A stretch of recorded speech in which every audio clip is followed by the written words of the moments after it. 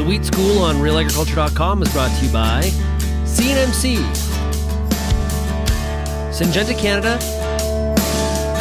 and the Alberta Wheat Commission. Peter Johnson at Wheat Pete, RealAgriculture.com, and what an opportunity! Oh my gosh! We have a whole bunch of acres out there that never got planted to any crop. What's the number one way to make big wheat yields? Plant early. So suddenly we have this unbelievable opportunity. Now we have this great opportunity because if we plant early, yield potential goes zoom. But if we do it wrong, yield potential may actually go way down. So I'm working with one right now from this year where an early planted wheat field yielded 34 bushels per acre. 34!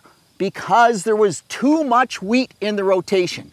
So you really are going to have to step back and say, okay, I want to plant wheat early. I really want essentially all those unplanted acres to go to wheat because we have unplanted acres not just in Ontario, almost maybe 200,000 in Ontario, but we also have a whole bunch unbelievable in Ohio. We have a whole bunch in New York State. There's some in Michigan.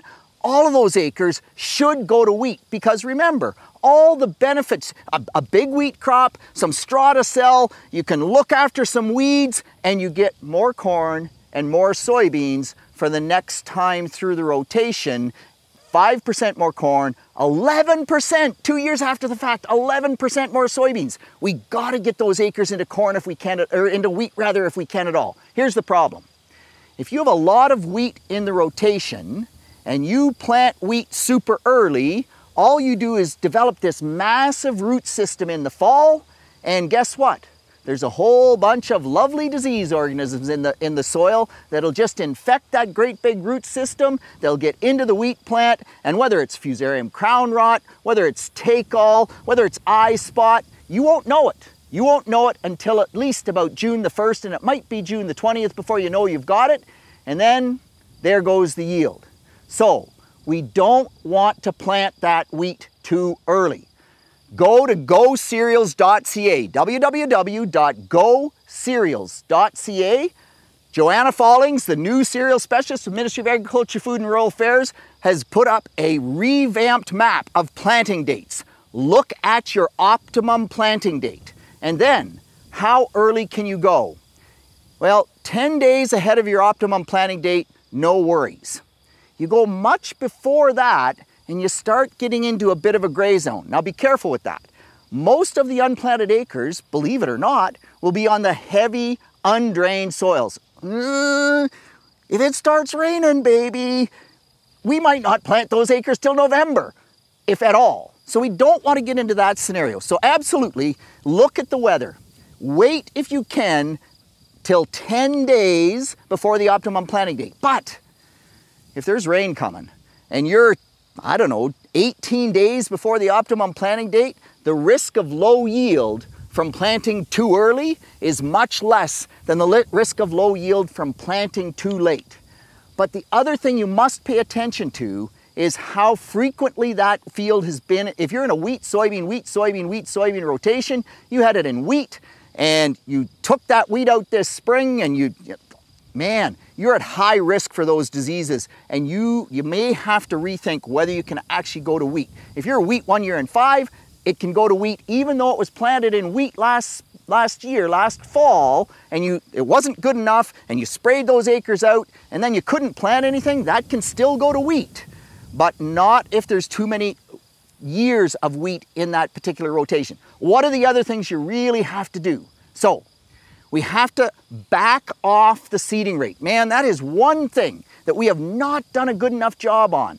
If we are planting ahead of the optimum date, we are giving that wheat a chance to tiller like crazy in the fall. If it tillers like crazy, I love fall tillers because fall tiller heads are essentially as big as the main head. So that's cool. But if you go out there and you seed 2 million seeds per acre, you know what'll happen?